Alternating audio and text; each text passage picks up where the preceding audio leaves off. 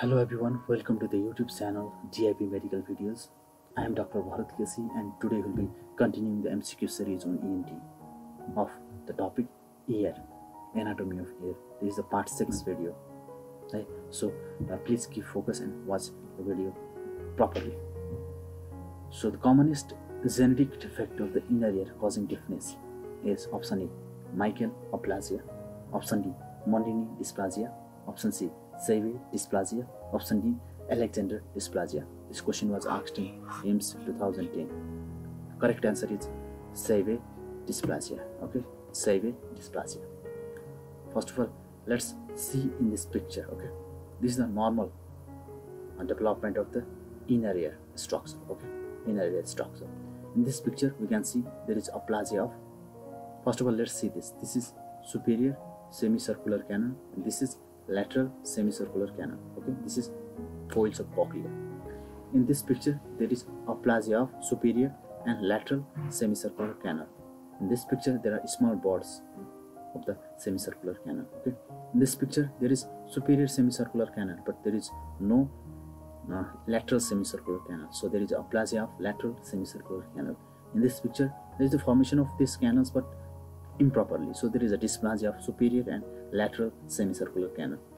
And in this picture, superior semicircular canal is formed properly, but there is dysplasia of the lateral semicircular canals, and it is the most common. Okay. Talking about these terms, let's go through these terms. First one was Michael aplasia. Okay, Michael aplasia is complete labyrinthine aplasia. There is complete absence of labyrinthine structure. There is bilateral absence of differentiated inner ear structure with the resultant anacosis. Okay. Option B was Mondini dysplasia, that is 1.5 coils of cochlea. Normal coils of cochlea is 2.5 to 2 and 3/4 coils of cochlea. So there is decreased coils of cochlea in the Mondini dysplasia. Option C was Save dysplasia. Okay, Save dysplasia means cochleosaccular dysplasia. Cochleosaccular dysplasia. And option D was Alexander aplasia, and it's the aplasia of the cochlear duct. It's the aplasia. Alexander dysplasia, it is the aplasia of the cochlear duct. Okay. Now there are some tricks we can remember this terms. Option B, there was Mondini dysplasia. Na? So Mondini is like mundi hallana, mundi hallaunu. It's like something coil, related to coiling. No, so coiling. So there is decreased coiling of the cochlea in the Mondini dysplasia. So it's easy. And Save dysplasia. Save seems like a Shiva. No? Shiva means God. Shiva is so common to everyone. Everyone knows Lord Shiva. So Save dysplasia is the most common defect, most common genetic defect of the inner ear causing deafness. And this Save dysplasia is the dysplasia of this cochleo and the saccular.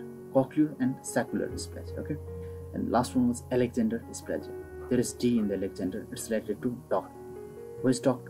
It's cochlear duct. Okay, it's cochlear duct. And there is aplasia. So there is aplasia of the duct. It's cochlear duct aplasia. I hope it is easier now. You can mark the answer correctly with more confidence in your entrance examination. Okay. Now let's go to the next question. Skin over the pinna is option A, firm on the both sides, loose on the medial side, loose on the lateral side, and loose on both sides. Option B, loose on the medial side is the correct answer. The lateral skin on the pinna is firmly attached, so it is more painful if any inflammatory process goes on the lateral side of the pinna, right? So firm on the both side incorrect, loose on the medial side correct. Loose on the medial side is incorrect. It should have been firm on the lateral side. Loose on the both side is totally incorrect. So loose on the medial side and firm on the lateral side. Due to the firmness, there is more painful if any inflammation occurs. Okay, if any inflammation occurs. Next question. The length of the external auditory canal is Option A 12 mm, option B 24 mm, option C 36 mm, option D 48 mm. The correct answer is 24 mm. Okay, this is a picture showing the external auditory canal. The medial 2/3 portion of the external auditory canal is bony. It's bony, and the outer 1/3 of the external auditory canal is cartilaginous. Talking about this medial 2/3 bony part, the thin skin overlying the osseous canal is easily traumatized. Okay, easily traumatized. And this outer 1/3 cartilaginous portion is with hair follicles, and the sebaceous and the caruminous glands. Okay, there are hair follicles only on the outer 1/3 of the cartilaginous portion of the external auditory canal. Okay, talking about the shape of the external auditory canal, it's S-shaped. Okay, the similar question, the cartilaginous part of the external auditory canal is medial 1/3, lateral 1/3, medial 2/3, lateral 2/3. It's a very easy question, and the correct answer is lateral 1/3. Okay, lateral 1/3. Talking about this cartilaginous part of the external auditory canal, it forms the outer 1/3 of the external auditory canal. Okay, external auditory canal. So it is a 24. So it's 8 mm. Okay, it's 8 mm. Okay, and there is a fissure or deficiency in the anterior part known as the fissure of Santorini. Okay, through this parotid or the superficial mastoid infection can appear in the canal. Okay, and like vice versa. The skin covering is thick and has the caruminous glands. These caruminous glands are modified apocrine sweat glands. Okay, and it has pilosebaceous glands, and it has hairs also. This caruminous and the pilosebaceous glands secrete the wax. And talking about wax, it's the mixture of carumin, sebum, desquamated cells. Okay, carumin, sebum, and desquamated cells. Okay, desquamated cells, CST. Okay, CST. Since hair is confined to the cartilaginous part, the furuncles are seen only in the outer third of the canal. Okay. Now, the caruminous glands present in the ear are option A modified eccrine gland, option B modified apocrine gland, option C modified endocrine glands, option D modified holocrine glands. Correct answer is modified apocrine glands. Okay.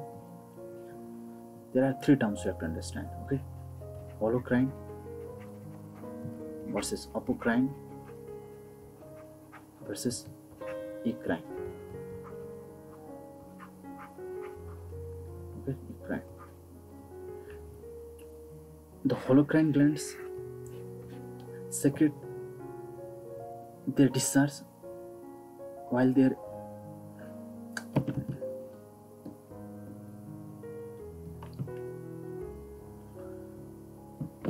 correct answer is modified apocrine glands. Okay, we have to understand three terms: holocrine versus apocrine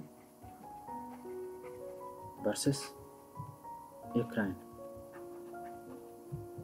The holocrine glands, entire cell disintegrates while discharging its secretion. Okay, entire cell disintegrates. Example, sebaceous glands.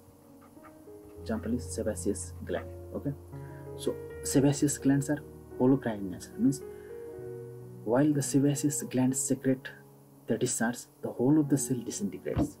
Okay, the next term is apocrine. Only the apical part of the cell sets off while secretion.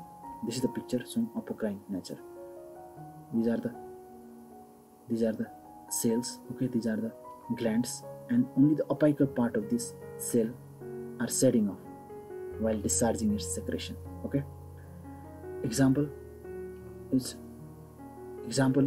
this caruminous glands. Okay, caruminous glands. There. Okay, next is eccrine. Eccrine means the cells are intact. The cells are intact and the discharges are secreted through the exocytosis. There is the picture showing eccrine. The secretions are through the exocytosis and the cells are intact. Okay, and the cells are intact. So eccrine, these are sweat glands. Okay. And so sebaceous glands are holocrine in nature, and sweat glands can be eccrine, they can be apocrine. Now we'll differentiate between the eccrine and apocrine sweat glands. Okay, these eccrine sweat glands are much more common than the apocrine sweat glands. And apocrine sweat glands, apo means apical, okay, pica. Apo means apical. And sweat glands are mostly, these apocrine sweat glands are mostly present in the armpit and the anogenital regions. Okay.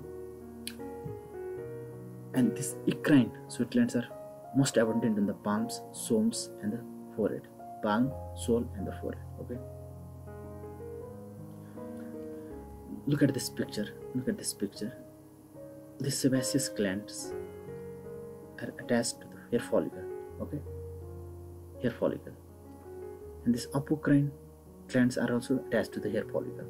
But these eccrine glands directly discharge their secretion in the outer skin. Directly they discharge without any hair follicle. This is the difference. Okay. Talking about the structure of the eccrine sweat gland, they are structurally simple. Coiled tubular gland. Okay. And secretory part lies coiled in the dermis. Okay. And duct opens in the pore at the skin surface. Okay.